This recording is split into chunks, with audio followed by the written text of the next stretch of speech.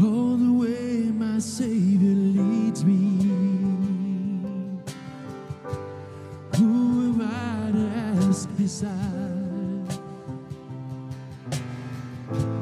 Could I doubt His tender mercy? Who through life has been my guide? All the way my Savior leads me.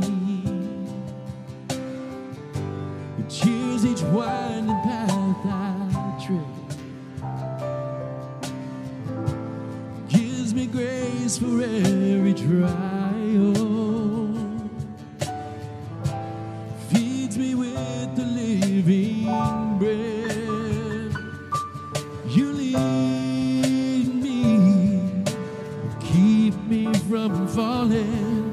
You carry me close to your heart, and surely your goodness and mercy will follow me. All the way my Savior leads me,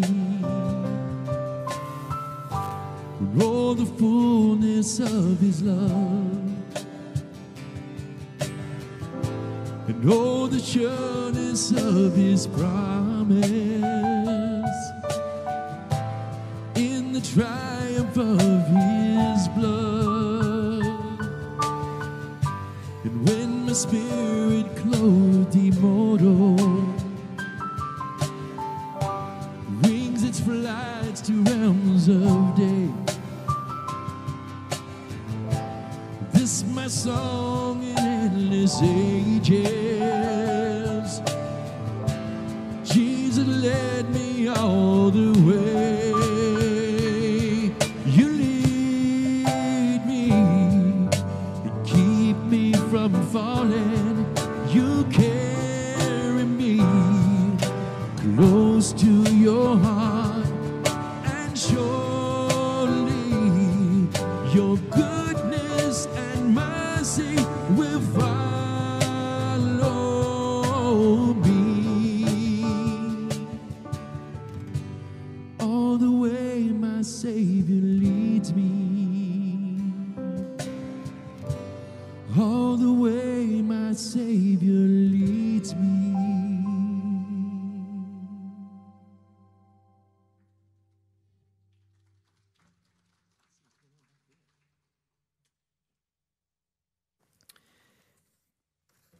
You know, one of the great things about, being a father, mother, leader, wherever you are in life, in your relationship to others, is when people see that we have an unreserving devotion and obedience to God, it shows forth and it shines through. And people are blessed because of how you and I believe and respond to the love of God and His call in our life. And this message this morning is entitled Obeying the Commandments. Now, we're not talking about just the 10 commandments that are listed in the book of Exodus. We're talking about all the commandments that God has given.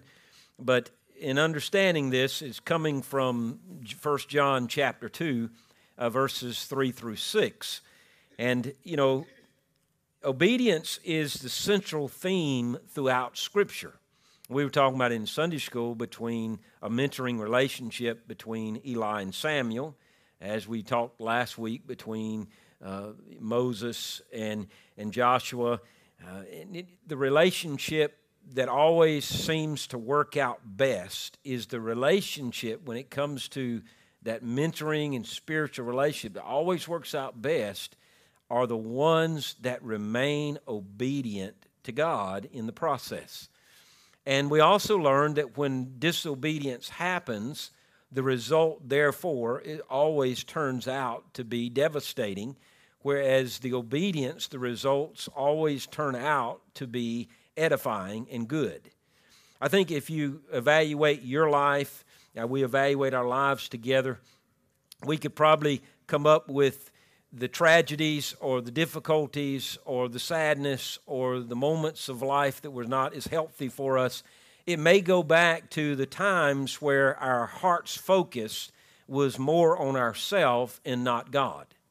And the times that we've succeeded and been happy and found ourselves in a good place are the times when our heart was right with God. And it goes back. You know this. You know it as simple as you can of what that central theme of Scripture is. And it is obedience. The story of creation to the end of Revelation, it's difficult to turn a page that doesn't deal directly or indirectly with God's call of obedience. Remember, Jesus not only said, "Believe in me," He also said, "Follow me."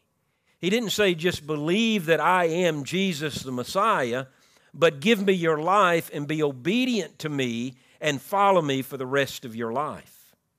We know that the Scriptures are very clear that those who followed Him, good things happened. Those who didn't, bad things happened. It all goes back to obedience. In our time, however, obeying God's command may, in our culture today, it doesn't take a far enough view or vision to see that that can be ignored, it can be dismissed, or even glossed over. Why? Because obedience slaps us back in the face. It confronts our sin. It challenges our lives. It runs contrary to the unwritten rule, who are you to tell me what to do? You know, it's there. Yet God commands us to obey, not because He's on a power trip. That's not it. Rather, it's because He wants what's best for your life and mine. God's commands are not to kill our fun, it's to enhance our enjoyment. And yet disobey those commands, and quickly we see how much sadness that we can experience in life. God's commands are not to box us in, it is His commands that gives us protection. Again, disobey those commands, and quickly you and I understand and see how much trouble it creates when disobedience happens. So I want to discuss 4 realities for obeying commands that are revealed in Scripture. And those 4 things, I think, are really reminders. I'm not going to be giving you something that's profound that you've never heard of before. It's probably going to be an aha moment. Oh, yes, I understand. It's a reminder of what obedience, how obedience needs to be and how it plays out through our life. So 4 realities of obeying His commands. Number 1 is this: obedience proves our salvation. Now let me try to give explanation to this. John begins in chapter 2 here in verses 3 through 6, and let's give it the context now. This is how we, in chapter 2, this is how we are sure that we have come to know Him. How does he say it? This is how we know we can be assured that we know Him. The answer is by keeping His commands. The one who says, "I have come to know Him," without keeping His commands is a liar, and the truth is not in him. But whoever keeps His word, truly in him, the love of God is perfected. This is how we know we're in Him. The one who says he remains in Him should walk just as He walked. So obedience proves our salvation. We know that we have come, we know what we know because of what we do. John is saying that not only we know God, but that we know God.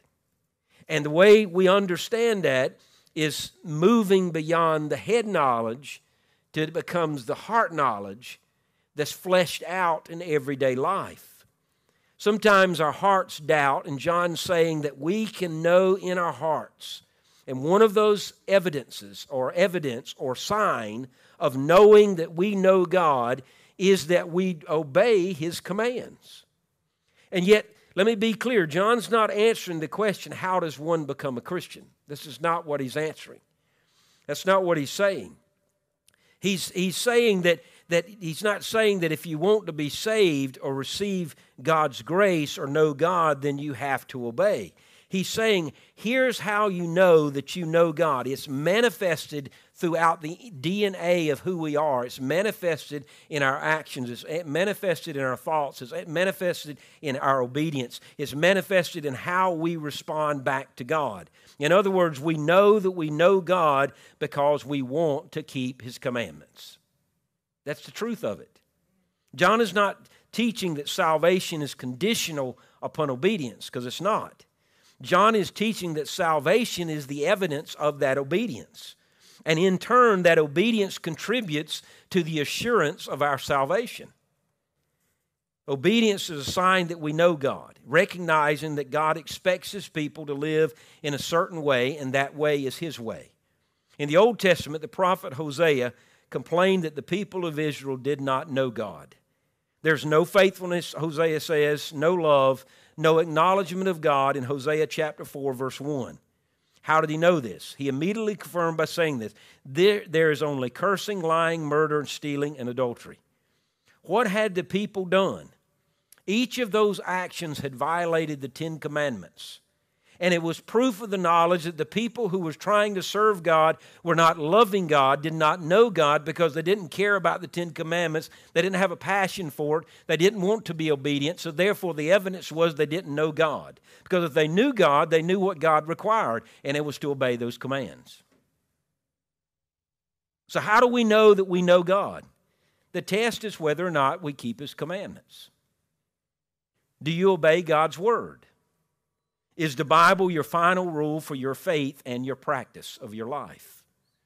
The answer to that question determines what you believe and what you've committed to and how your life is structured. You see, in addition to our Christian culture today, we have assigned the obligation of Christianity, like make disciples, go into all the world, to give 10th of our tithe, to serve, to do this, to do that, to a few, while keeping the privilege of Christianity, like experiencing God's comfort, receiving God's forgiveness, knowing God's guidance for us all. Still others think that keeping a few commandments is enough, but it's not. Partial obedience is another name for disobedience. A Nobel Prize-nominated Christian, Henry Schaefer, who's a famous chemist who teaches at the University of Georgia, tells the story of how he began to reject Christianity. He had been raised in a nominally Christian home, and yet he attended a mainline Presbyterian church, and one day, in the midst of his discussion in the kitchen, he made a point to his father about the ethical question by saying, "Look, Dad, the Bible says such and such. The Bible says this. The Bible says that." And then the father responds back, "I know what the Bible says, and it's wrong, son." Well, Henry Schaefer said at that moment he decided to be obedient to his father and adhere to the belief of his father, and he rejected Christianity as being false because his dad claimed to be a Christian, and yet rejected the teachings of the Bible, so he was following in the footsteps of his dad. Well, later on in life, through God's grace and mercy, Henry Schaefer's heart was brought back to God, and he understood that saving faith in Christ that he had. And then he realized that it wasn't that Christianity was false, it was that his father's profession of faith was false. You see, if you believe the living God, you believe His Word, you trust that Word, you acknowledge that Word is the final word in your life, and it rules your faith, and it drives your practice of your life. You will do it until it hurts. You will do it until the last breath is breathed, because you realize that sometimes obedience is hard, but it's necessary because that's your passion. That's God's passion, that's God's love, and that's what He desires. So obedience proves that we are a people of salvation. For another reality of this, of obeying His commands, is this is the exciting part, because obedience transforms our lives. You see, by way of contrast, in verse 4, John stated in verse 3 with a warning, "The man who says, 'I know Him,' but does not do the commandments is a liar, and the truth is not in him." Whereas at this point, if you claim to know God, but your life is not changed by knowing Him, then it's a certain sign you don't know Him. Because when you know Him, you're transformed. And when you're transformed, you live for Him. And by living for Him, you love Him. And by loving Him, you have a passion for Him. You want to see whatever's around your life change for the betterment and to the glory and the honor of God. He's saying that the person who does not keep God's commands does not have the truth at all. Why? Because the truth of God sets that person free from the life in which they are enslaved to. It changes us. It transforms us. And once you have the truth, it fills you with a fire in the belly, and a love for the living God comes out. It changes everything. God's truth leads to love. And it always leads to obedience. It always leads to a transformed life. So when that transformed life is not present, you can be certain that the person has never heard the truth, because the truth has not impacted him. And if the truth of God impacts you, it changes you and sets you free. The reality is, throughout Scripture, just said in so many different ways, because in Romans 5, Paul says, grace always reigns in righteousness. In Ephesians chapter 2, it says, salvation always leads to obedience. In Romans chapter 8, it says justification is always accompanied by sanctification. In James 2, it says faith always shows itself in works. So in John chapter 2, 1 John chapter 2, John is saying the same thing. Truth always expresses itself in transformation. So transformation is a product of obedience. Obedience is a product of transformation. The two go hand in hand. Obedience is a product of salvation. Salvation also leads to that obedience. The two go hand in hand. A third reality of obedience is that obedience springs from our love. John chapter 2, verse 5 of 1 John, it says this, but if anyone obeys His word, God's love is truly made complete in him. You see, in this verse, John broadens the scope from obeying His commands to obeying His word. But it's the second half of the verse that grabs our attention, because God's love is truly made complete in them. John is saying that our love for God is a reflection of God's love for us. Our response to it, so that our keeping of God's word could be a sign that God's love had done its full work in us. It has made us complete, and that the believer's love is an entire love, and it is a mature love. Here John addresses the motive. In essence, he's communicating that we know God when we love to do what He commands. Three motives of obedience is this. We obey because we have to. We obey because we need to, or we obey because we want to. And so the difference is, when you know the love of God, you want to obey Him. It's not that you have to obey Him. It's not that you need to obey Him. It's because you want to obey Him. You love Him because you realize His love is enormous and His love is for you. A slave obeys because he has to. If he doesn't obey, he's punished. An employee obeys because he needs to, because he's got to enjoy his work. He's got to make a living. He's got to provide for his family. But a believer obeys God's word because he wants to, for the relationship between him and God is one of love. And Jesus said, if you love me, you will obey what I command. And so understanding this reality is obedience springs from our love. I read of a housekeeper that went to work for a bachelor, and each day the man would leave this long list for his housekeeper to do of the projects all throughout the house. And upon arriving at work, following all the things that he sees she does, he did a wonderful job. And then one day, relationships started to develop. And before long, they began to date. And before long, they got married. And so no longer is she the housekeeper, she has become his wife. And so newlywed, someone asked him, says, well, when you go home, does she still clean the house? does she still do all your lists that you leave her? He says, no.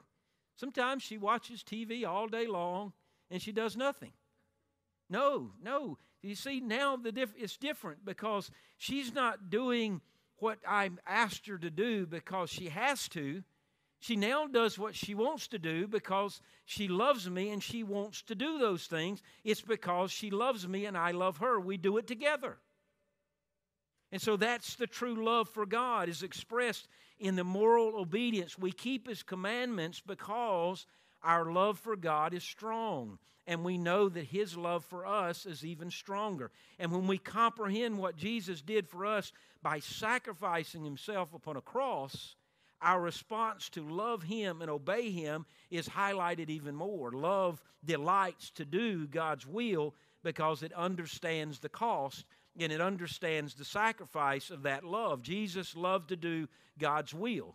And yet you and I, if we love Jesus, then we're going to love doing the will of the Father. If we're like Jesus, then we'll love to do that will. If we love God, we'll keep His commands, and that obedience will turn in evidence that our true love for God exists. So you see how it all plays together? It's not that we do the things we do because we have to. We do the things we do because we want to. Because we fell in love with that which already loved us, and it is God. A fourth reality is that obedience characterizes our walk. In 1 John chapter 2, verse 1, John said, Jesus Christ, the righteous one. Jesus Christ, the righteous one. Then John wrote, this is how we know that we are in Him. Whoever claims to live in Him must walk as Jesus did. So now it becomes a part of who we are. It's not only just our actions, but it is the reflection of everything we are. John employs another expression by being in Him. In other words, the phrase is synonymous to live, which is the root word of abide, and yet it implies that a living relationship is a deep, close relationship through God, through Christ to God, and it is a relationship that is abiding in His presence.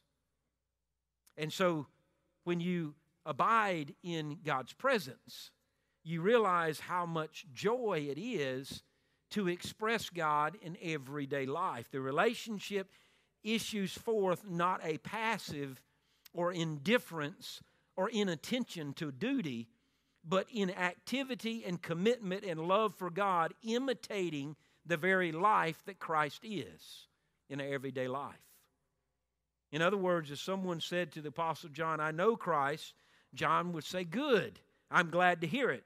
And if you're abiding in Christ, then you're walking in Christ and you're living like Christ, right? How does he understand these things to be true? You and I live that obedience to the Father, not out of obligation, but out of passion, out of that which we want to do and we've come to love to do. You've heard the phrase, actions speak louder than words. That's exactly what John is saying. Your salvation speaks for itself. You know, if you are passionate about what you do, it's going to show. Actions speak louder than words. That's exactly what John wants us to grasp. Do our actions show that we're living in Christ? When I was a teenager, it circulated, and you've heard it many times before, if you're arrested for being a Christian, would there be enough evidence to convict you?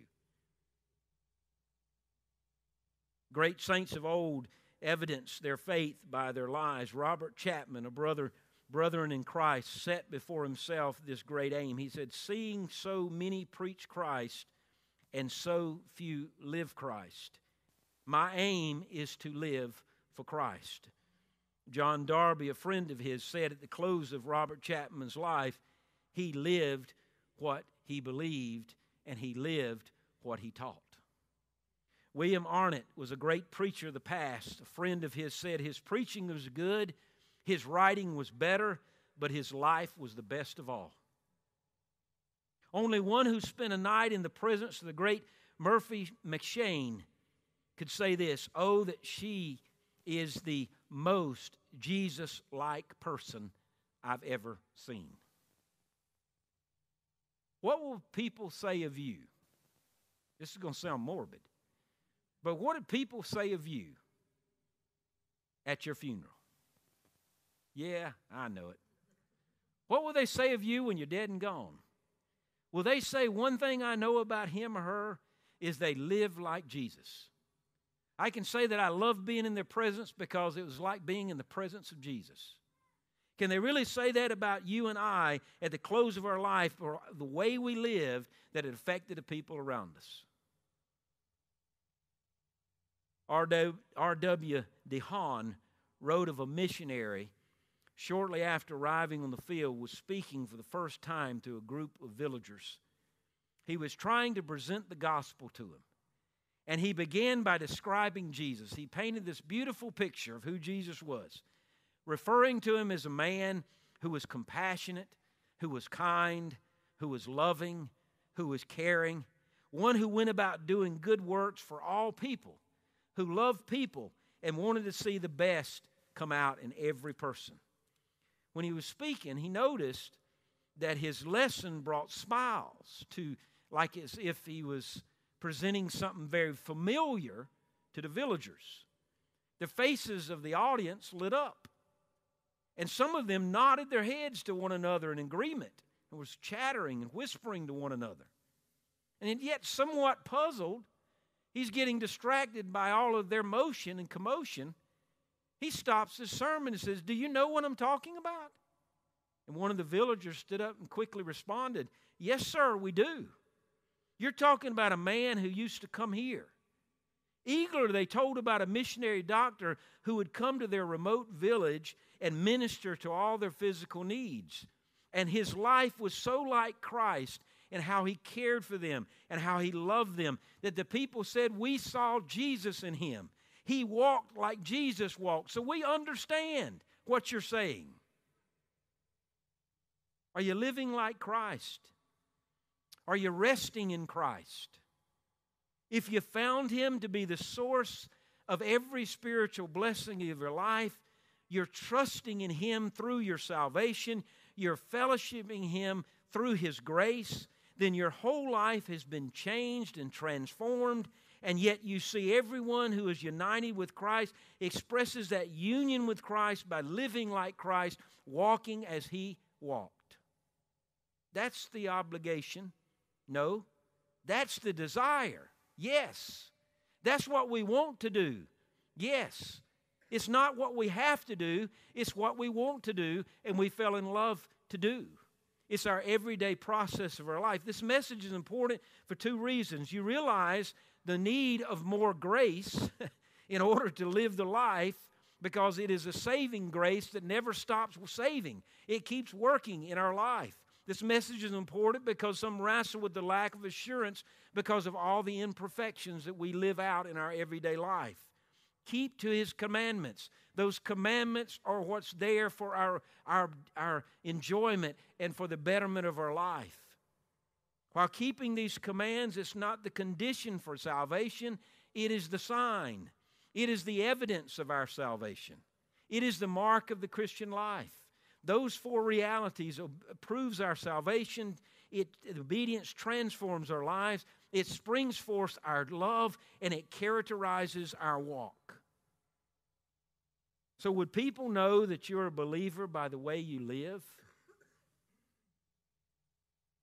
Would people know that you're a believer by the way you live? There's something different about him or her. Do you walk as Jesus walked? I was an 8th grader when I first met Renee. And we were, those, hi. You wave at each other and you pass by on the hallway. The next day you kind of look for each other to speak again. And then, I'm actually in 7th grade. She's in 8th grade. She leaves the middle school. I'm left there all by myself. And so for a whole year, I don't know her. And then when I get to high school, guess who's one of the first people I see? The girl I used to timidly and shyly wave at in middle school. And the more I got to know her, the more I saw in her what I did not have. She was raised in a Christian home, always in church, always around a youth group, always around Christian friends, hung out with the, good reputation of people. And yet I was just the opposite. And I kept getting further and deeper into her life and her family's life through the dating process. Then I began to go to church. I began to ask questions. Why are you this way? And whatever you have, I want.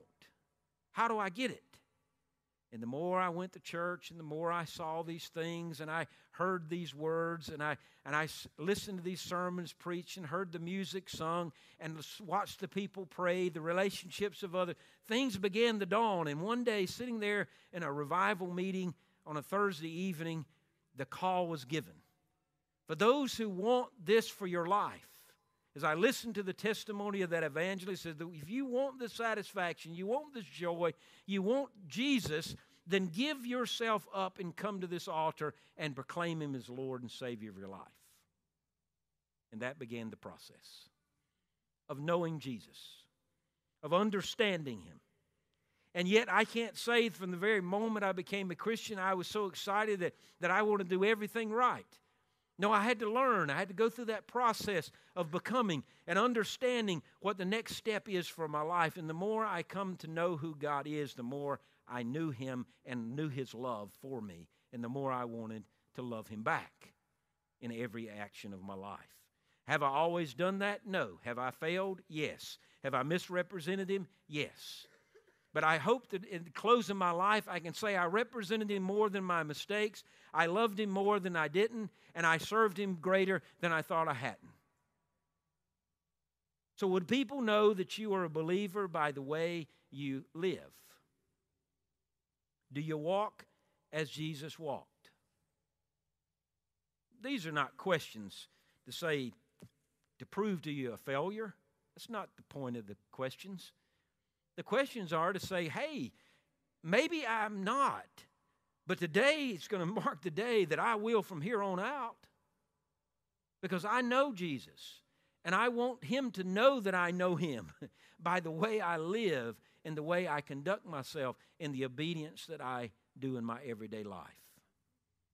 What you say to someone makes a difference. What you do to someone can make a greater difference. How you respond in the words and how you respond in actions, because actions speak louder than words, can have a greater impact. Love as Jesus loved, do as Jesus did, walk as Jesus did, obey God as Jesus did. And why did Jesus do it? Because He loved His Father. Why do we do it? Because we love Jesus and what He's given to us. Obedience matters, not because we have to, but because we want to. Father God, we thank You that today You remind us of the importance of obedience that's right there in such a simple passage of a few words of Scripture, of the importance of loving You and living for You. Lord, thank You for allowing us the privilege and the honor of serving Your kingdom and serving a vast God who loves this created world and desires for a people of faith to live for You greater and greater every day. Father, thank You for Your forgiveness for when we have taken our eyes off of You and done our own thing. And Your forgiveness is there to get us back in line as we repent from those things and call upon You to live greater and more passionately for You every day. Lord, I thank You that there's many people who are listening today and many people in this room who love You great, who love You in a great way, who are a great representation of a kingdom that transforms life here on earth on into eternity, who are ambassadors of a greater cause than this culture thinks they have. And I thank You for the examples of those who've walked before all of us, who've inspired us, encouraged us to live life in a greater way for You. Thank You, Father, that You allow those shortcomings of our life to become strengths now to help us to remind us and help us to be reminded of not making those same mistakes twice. Lord, thank You for allowing us to be Your children and for the joy of obedience that is gifted to us through the gift of salvation that You so freely give to all. And it's in your name that we pray. Amen. My friend, we want to stand and sing a song of invitation, trust and obey. And as we do that, may this be a song of affirmation, a song of invitation, as we trust all our cares unto Him. So let's stand together. Let's sing.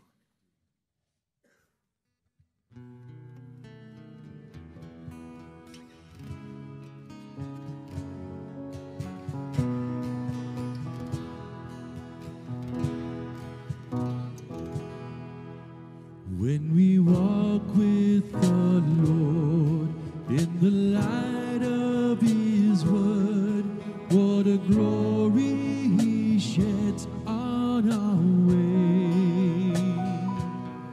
While we do His good will, He abides with us still, and with all who will trust and obey. Trust and obey, for there's no other way to be happy in Jesus but to trust and obey. Not a shadow can rise, not a cloud in the sky, but His smile quickly drives it away. Not a doubt or a fear, not a sigh or a tear can abide while we trust and obey. Trust and obey, for there's no other way to be happy in Jesus but to trust and obey.